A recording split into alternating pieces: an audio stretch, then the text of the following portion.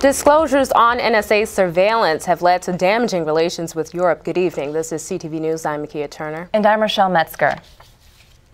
Well, Maryland Congressman Elijah Cummings says the latest accusations that the National Security Agency is spying on people through their communications on Yahoo and Google should be investigated. A series of documents stolen from the agency by former contractor Edward Snowden revealed the information. The details indicate that the agency mapped the activity and connections of overseas intelligence targets and people in the U.S. through email, social media, and other sources. The NSA has denied the allegations. Representative Cummings says the issue needs to be looked at more closely.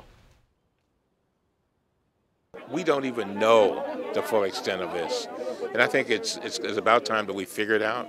I have a feeling that we have a monster that we are not able to control right now, and we need to. But first, we got to figure out all the damage that's being done, how many people are being spied on, and try to address it. Earlier this year, the NSA was in the spotlight over accusations that it listened in on domestic and international phone calls.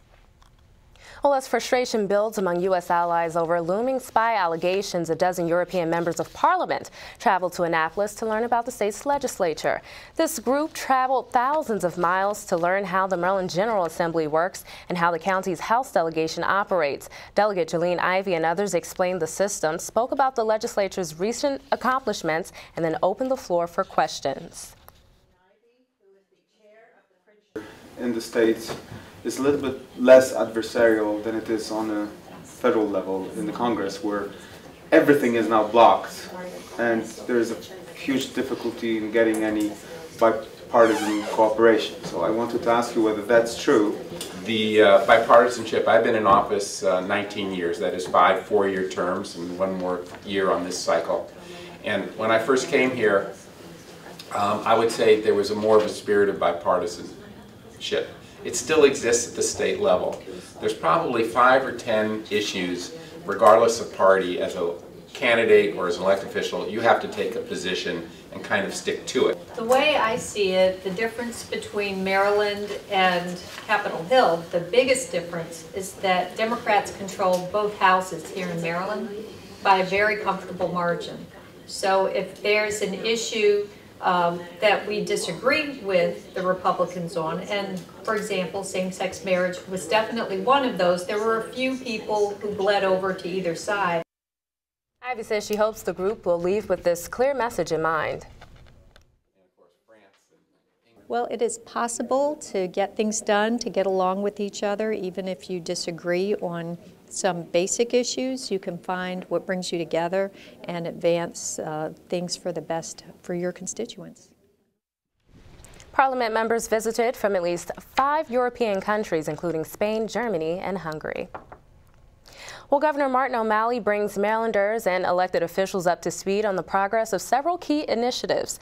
O'Malley hosted the Better Choices, Better Results Forum on sustainability at the North Laurel Community Center this afternoon. He highlighted much of the state's success in restoring the health of the Chesapeake Bay, as well as recovering 100% of jobs lost during the recession. Maryland is also #1 in the nation for agricultural land preservation.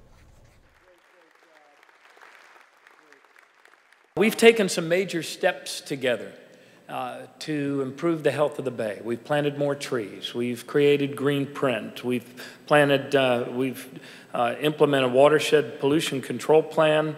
We've made progress on goals to reduce energy consumption, to dial up the renewables. And none of these things that we're going to recap here in our brief time together, none of these things happened by chance. They were all the choices that we made together. Under the O'Malley-Brown administration, Marylanders have benefited from a strong, coordinated effort to clean up the Bay and other waterways.